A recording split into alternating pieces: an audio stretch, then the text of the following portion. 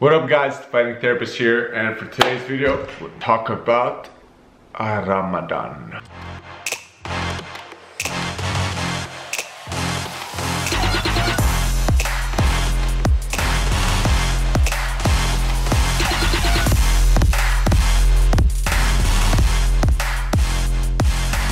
Now before we jump to the video guys, Eid Mubarak to everyone that's doing Ramadan out there. You know, especially if you're in Montreal and it's kind of summer, springtime, so you got one of the longest fasts to do in the whole world. But before we jump to the video guys, please don't forget to click that subscribe button, that notification bell, give this video a thumbs up in the air. How do you plan your day during Ramadan, especially if you guys are training, if you're a fighter, if you're trying to be a bodybuilder, if you're trying to gain mass, what to do? That's the big question. What are you guys gonna do? So, let me guys give you a little outline of how to plan your day so that you can still continue doing gains, answer all those questions that I've been getting on whether you should bulk, cut, maintenance, how much protein you should have, everything like that. So we're gonna jump into it. So when it comes to training, I specifically think that, and have done and should try, that throughout the day, you guys do a little bit of LIST training, so low steady state intensity training throughout the whole day. Whether it be a walk, a little run, some yoga, some stretching, some mobility, stuff like that. Nothing very heavy, nothing very light, and no strength training at all. Just specifically cardio-based, low steady state intensity. You're fasting pretty much the whole freaking day. You're dry fasting pretty much the whole day. So trying to do something that's gonna expend energy, get you thirsty, get you sweating, not really what you want, but doing some low steady state cardio is going to be the best bang for your buck. To lose fat as well, since you're doing Ramadan, you're pretty much in ketosis, very much in ketosis, especially when it comes to the dry fasting. So you are burning a lot of fat. So might as well just continue that and upregulate that fat burning effect by doing that low steady state cardio. Should you do HIIT? Absolutely not, especially not during Ramadan. Even I wouldn't do it at night, since that's gonna delay your sleeping and causing your heart rate to go that high. It's not really bang for your buck. Even if you do strength training, yes, you'll get like the stimulus for post 2 to 3, maybe even 4 hours, but doing a HIIT training, I wouldn't suggest it. If you do want to do a HIIT training, the only time I would say to do a HIIT training is after you break your fast. So you're looking right now in Montreal roughly at like 9 o'clock, even sometimes, and then you want to wait about 30 to 60 to 90 minutes after a meal. So you're looking at like 10:30, 11 o'clock just to do a HIIT workout. No, don't do it.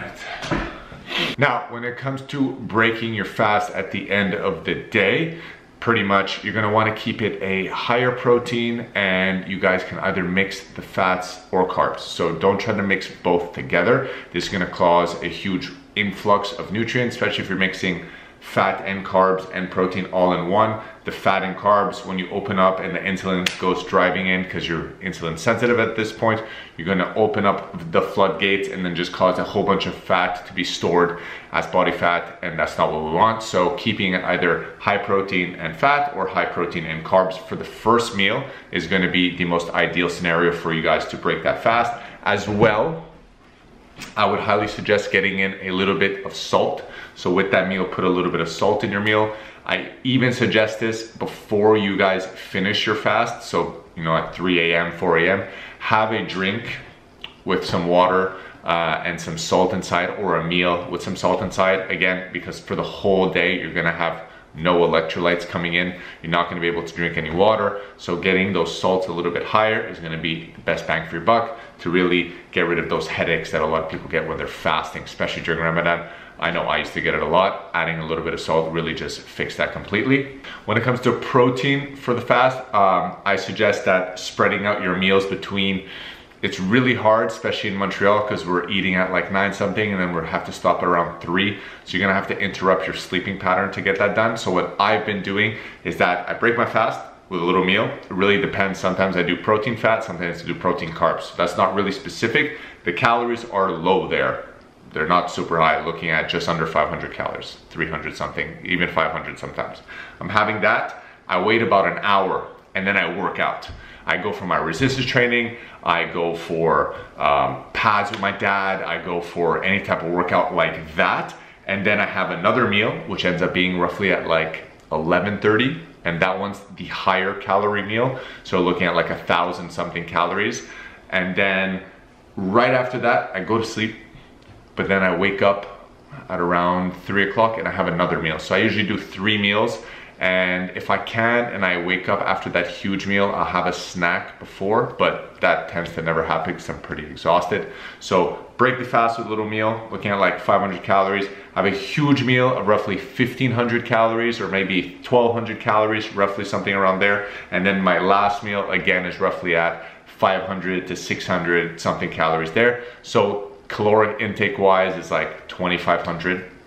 It's usually the fast break meal, that's the smallest. Then I go for the bigger meal, and then I go for a little bit smaller of a meal later. But usually, since I'm adding in that workout in between my sessions of breaking my fast, I do have a shake, and that shake gives me another roughly 300 to 400 calories. So we're looking at meal 1, workout, protein shake for meal 2, meal 3, huge caloric intake meal, and then before fast starts, another meal, 4 meals, all roughly at around 40 to 50 grams of protein each. So, which begs the differ of the question, how much protein you guys should be having? You guys should be hitting anywhere between 1.7 grams of kilograms of body weight or up to 2 grams. That's how much I suggest you have. To give perspective on the idea, I'm 212 pounds. I'm consuming roughly 170 grams, 180 grams, all the way up to 200 grams of protein every single day. The 2 shakes give me roughly, I think, 80 total, because I put protein and I put like hemp seeds, flax seeds, and everything like that. And the other meal is roughly the same thing. And then the rest of the proteins coming from the food specific. So 2 meals, and this is just for Ramadan. This is usually not what I do. So that's how to break your fast, how much protein should you have, should you do HIIT or list, when to train, how to plan your day. And the last topic that I find a lot of people skip out is water. Now, you didn't see me mention it here, and it's the reason why, because I want to show you guys how to have it when you spread out throughout your day. So when you break your fast, usually this is how I like to plan my water intake, and I usually go for anywhere between 2 to 3 liters of water for the whole day. Sometimes I can go as little as 2.5 and feel good for the next day, but usually you'll notice if you have a little bit more water, you'll be able to do the fast a lot more easier. So break your fast, 500 mLs to 750 mLs of water, right? That's 2 glasses, not that hard, okay? You can even have 3 glasses. Now, that'll take you about 20 to 30 minutes to drink, right? You're not chugging them down, take you about 20, 30 minutes to drink. After that, you're gonna have your shake. Now, the shake that you're having has a liquid inside of at least another 250 mLs. So right there, you're in between 750 to 1 liter of water. Done, easy. When you're working out, you're drinking water, you're having at least 250 to 500 mLs of water. That's another serving that you're getting. You finish your workout, you have another shake, another 250 to 500 mLs of water. Boom, right there, we're anywhere between 1.5 to 2 liters. Super, super simple. With the big meal, I'll have 1 glass before the meal, I'll have 1 glass after that meal. That puts me roughly at 2 to 2.5 liters of water. And then when I have my last meal, again, I do the same thing. I have 1 glass before, 1 glass other, 1 glass after. That puts me at my max total of either 2.5 to 3 liters to 3.5 liters of water. Super simple, super easy way to take water, and there's implemented within that fasting or eating window that you have that's very tiny, but that's the easiest way that I've been able to manage it. If you guys want, please comment down below if you guys want me to bring you through a day of it and how it is. Pretty much it's going to be the nighttime, so you won't really see the whole day, but that's how I like to structure everything. Super easy plan. When it comes to the workouts, like I said, right after that first little fast break meal, go for it. You have the best state, you have influx amino acids, you have a replenishing of glycogen from the food you just had. That's why I said it depends. If you're going to work out, have the protein and carbs. If you're not going to work out, have the protein and fats, and maybe go do like a cardio session after, right? Play with it like that. That's it, guys, for the video. I hope you guys enjoyed it. I hope it was a little insightful when it comes to Ramadan and everyone that's doing it out there. Let me know whatever you want in the comments below. Gladly to help. It's your boy, that's Zach. Punch, headbutt, elbow, knee. Peace.